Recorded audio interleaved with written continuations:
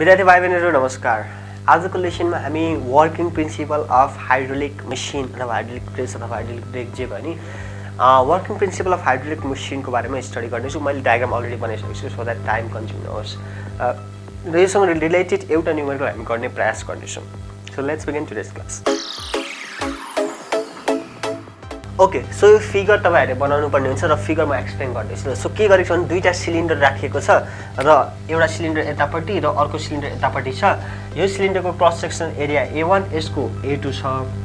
है, यसको A1 र यसको A2 छ र यो दुईटै कनेक्टेड छ इन्टरनली बाइ ट्युब। एउटा सिलिन्ड्रिकल ट्युब T ले चाहिँ कनेक्ट गरेको छ। यहाँनेर लिक्विड फिल गरिएको छ, जे पनि हुन सक्छ। So let us consider that water or anything, oil हुन सक्छ, जे पनि। सो त्यो गरेको छ। यो पिस्टन 1 P1 र पिस्टन 2 P2 दुवै मुभेबल पिस्टन हुन् हैन। र यतापट्टि फोर्स F1 एक्जर्ट गरियो भने यतापट्टि चाहिँ त्यो पास्कल लको अनुसार यो चाहिँ माथि अपवर्ड मुभ हुनुपर्छ विथ फोर्स F2 हैन। फोर्स त डिफरेन्ट हुन्छ है, फेरि फोर्स डिफरेन्ट छ, त्यही भएर F1 र F2 गरेको। यसको एरिया डिफरेन्ट छ, एरिया A1 र A2, त्यो भएको कारणले फोर्स डिफरेन्ट हुन्छ, तर प्रेसर चाहिँ सेम हुनुपर्छ के। र यो जुन क्यापिटल P लेखेको छु मैले त्यो चाहिँ प्रेसर 1 प्रेसर 2 होइन, त्यो चाहिँ के हो त, त्यो चाहिँ पिस्टन 1 र पिस्टन 2 भन्न खोजेको मैले। भनेपछि यहाँनिर मैले न्युमेरिकल जुन गर्दाखेरि त्यहाँनिर मैले के गर्ने भयो त भन्दाखेरि स्मल p लेख्ने भयो प्रेसरलाई डेनोट गर्नलाई है त, किनभने पिस्टन हामीले त्यो गरेको छ। सो यसको कन्स्ट्रक्सन भनेर अथवा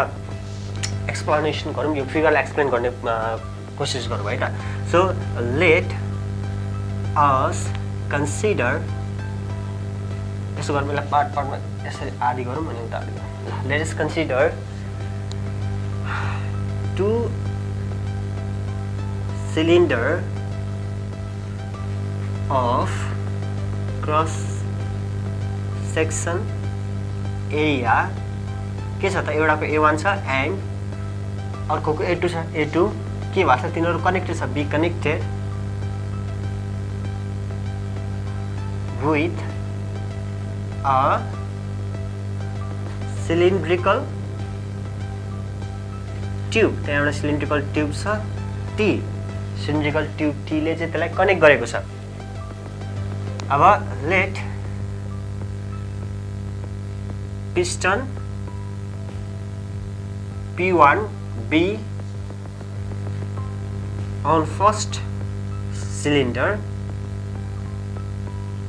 and P2 be on second। So second सिलिन्डरमा चाहिँ P2 छ हैन। अब इफ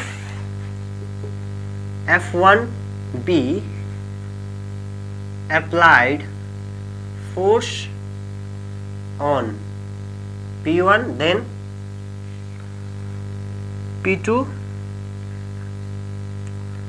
के गर्छ, P2 मा के हुन्छ, experiences outward force F2। F1 चाहिँ इनवर्ड एप्लाई गरियो भने F2 ले चाहिँ आउटवर्ड फोर्स P2 एक्सपिरियन्स गर्नेछ। सो यति चाहिँ हाम्रो कन्स्ट्रक्सन अथवा लेटेस्ट कन्सिडर जुन हामी फिगरलाई एक्सप्लेन गर्ने प्रयास गरेको थियौँ, यहाँ गरेको छौँ। यो डोन्ट वरी अबाउट दिस, यो तपाईले आफ्नो ल्याङ्ग्वेजमा लेख्दा हुन्छ, तर तपाईको मेन इम्पोर्टेन्ट कुरा भनेको फिगर हो। फिगर याद गर्नुभयो भने यो कुरा भनेको फिगरलाई हेर्दै हेर्दै हेर्दै हेर्दै आफ्नै ल्याङ्ग्वेजमा लेख्दा हुन्छ है त। फेरि रङ चाहिँ नलेख्नु, तर ल्याङ्ग्वेज आफ्नै बनाउँदा हुन्छ। मैले पनि अहिले के गरेँ त, आई डोन्ट थिङ्क लाइक मैले बुकमा जस्तो त्यो गरेको छु। मैले जस्ट के गरेको छु, तपाईँलाई पढेको बुकमा यो छैन होला, सायद अर्कै ल्याङ्ग्वेजमा होला। एउटा फिगर बनाएँ मैले, फिगर करेक्ट हुनु पर्यो र त्यही फिगरलाई मैले आफ्नो ल्याङ्ग्वेजमा एक्सप्लेन गरेको छु। तपाईँहरूले पनि त्यही गर्ने प्रयास गर्नुपर्ने हुन्छ। So let's start. सो यति भयो। अब let's try to define the pressure on the first piston हैन। नाउ प्रेसर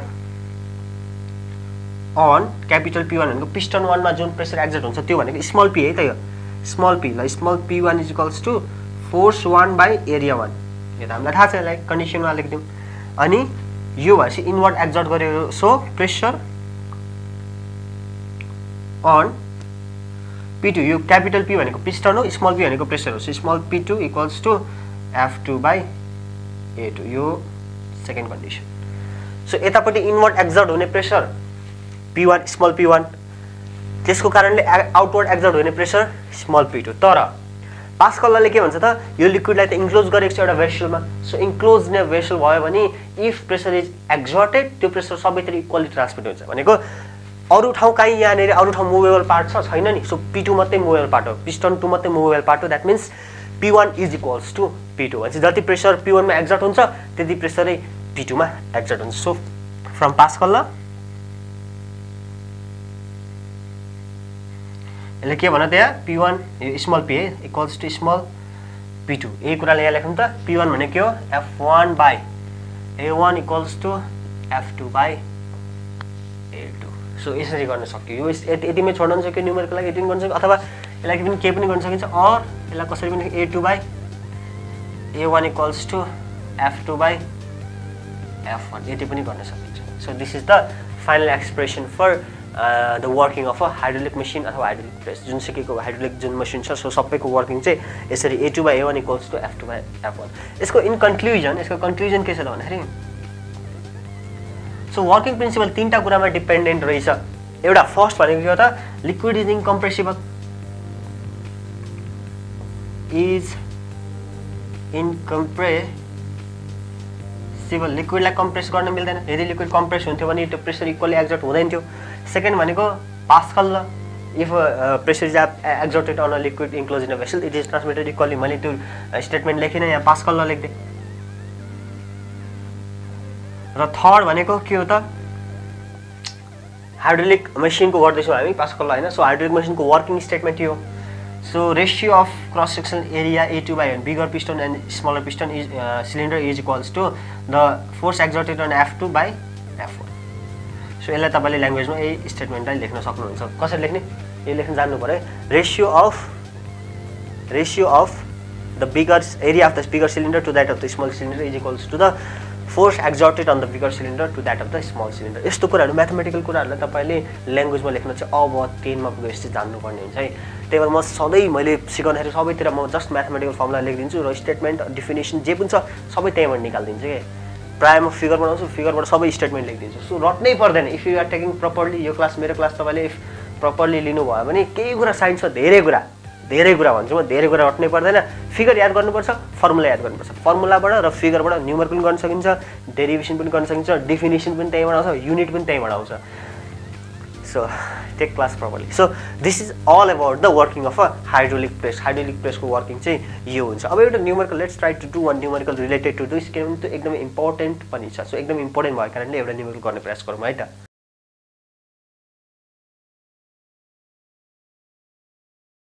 ओके सो एउटा न्युमेरिकल हामी ट्राई गरौँ यहाँ एउटा फिगर दिन्छ जेनरली फिगर दिन्छ अथवा ल्याङ्ग्वेजमा पनि सोधे हुन्छ कहिलेकाहीँ सो फिगर भएको क्वेसन देख्ने बित्तिकै आत्तिने गर्छन् बच्चाहरू डोन्ट डु द्याट र यस्ता न्युमेरिकल्सहरु र एक्जामको लागि एकदम प्रिपेयर गर्न मन छ भने चाहिँ प्लिज फलो द क्राश कोर्समा चाहिँ हामी क्वेसन आन्सर तरिकाले एक्जामलाई मात्रै फोकस गरेर पढ्ने छौं यो चाहिँ क्लास मात्रै तर यहाँ एउटा एक्जाम्पल चाहिँ मैले किन गर्दैन आटे भन्दाखेरि यो एकदमै धेरै चोटी सोधेको पाएको छु मैले त्यही भएर है त ल यो गरौँ सो एउटा फिगर दिएको छ यहाँनेरि मैले अघिकै फिगरमा एडजस्ट गरेको छु यसमा फोर्स 30 न्यूटन एक्जर्ट गरिएको छ उतापट्टि 300 न्यूटन मल्टिप्लाई भएको छ फोर्स F2 यसको एरिया 15 सेन्टिमिटर स्क्वायर छ भने A2 को एरिया कति हुन्छ what is the area of the bigger cylinder हैन cross section area on the bigger cylinder भनेर सोधेको छ मैले फर्मुला अघि जति लेखेको छु त्यसलाई रिमुभ गरेको छैन त्यही फर्मुला हामीले युज गर्छौं so question is calculate the area on P2 अब ल्याङ्ग्वेज डिफरेन्ट आउन सक्छ यो फिगर हामीले बुझ्नु पर्ने छ so let's start solution given के छ सो एरिया 1 A1 कति दिएको छ 15 सेन्टिमिटर स्क्वायर है र फोर्स 1 कति दिएको छ 30 न्यूटन फोर्स 2 कति आयो त हाम्रो 300 न्यूटन भनेपछि एरिया 2 कति हुन्छ भनेर सोधेको छ के अब यहाँ हेर्नु यो एसआई युनिट हैन ठीक छ अब यसले एसआई युनिटमा कन्भर्ट गरेर गर्नुपर्ने हुन्छ तर यो केसमा के हुन्छ हाम्रो रेशियो मात्रै छ त्यो कन्भर्ट गरेन भने will get the correct answer है कन्भर्ट गरेन भने पनि will get the correct answer किन टाइम खर्चिने त्यहाँनेरि बच्चालाई एक्जाममा एकदम टाइम कन्स्ट्रिक्टेड छ हैन टाइम कम्ती छ किन टाइम खर्च गर्ने यसलाई कन्भर्ट गरेर धेरै जितै 0 र एक्स्ट्रा आउने हैन सो 0 आउँछ फेरि उताबाट 0 आउँछ फेरि त्यसलाई सेन्टिमिटर कन्भर्ट त्यो गर्नु भन्दा यसमा हामी direct without converting the centimetre into metre गर्न सक्छौं सो लेट्स डु दैट हाम्रो फर्मुला यही छ now A2 by A1 equals to F2 by F1 यो भने के हो A2 equals to सरी यहाँ तल लेखौं अलिक clean देखियोस् so this implies A2 equals to F2 by F1 into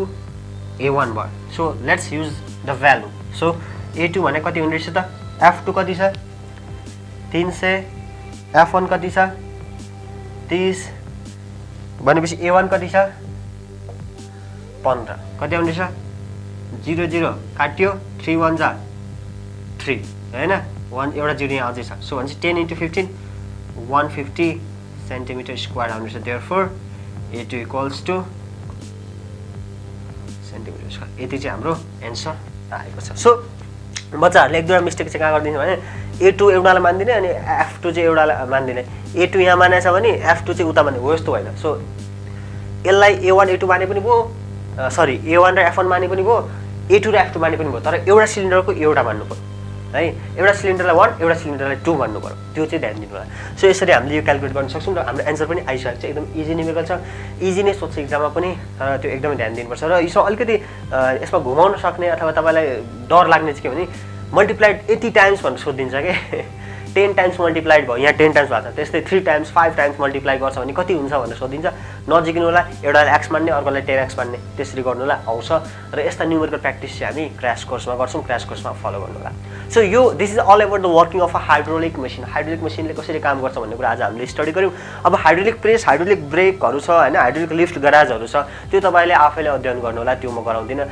सोध्दैन होइन सोध्छ कहिलेकाहीँ explain the working of hydraulic lift हैन हाइड्रोलिक गराज लिफ्ट भनेर सोधिन्छ हाइड्रोलिक ब्रेक्स भनेर सोधिन्छ नसोध्दैन सोध्छ यति आइडिया भएपछि तपाईले त्यो सरल ल्याङ्ग्वेज पढ्नु होला अनि फिगर हेर्नु होला त्यो अनुसार आफैले लेख्ने प्रयास गर्नु होला सबै कुरा मैले गर्दिन यहाँनिर चाहिँ so this is all about today's lesson next क्लासमा हामी अलिकति अफ थ्रस्ट डेन्सिटीहरुको कुरा गर्छौं र एक दुईवटा भयो भने त्यससँग रिलेटेड एउटा न्युमेरिकल पनि गर्ने गर्छौं एकदम भेरी इम्पोर्टेन्ट छ numerical okay this much for today's class so what do you think about today's class केही क्वेशन छ भने तल गएर कमेन्ट गर्नु होला don't forget to comment, like, share, subscribe and hit that bell icon. Stay home, stay safe and see you next video. Goodbye.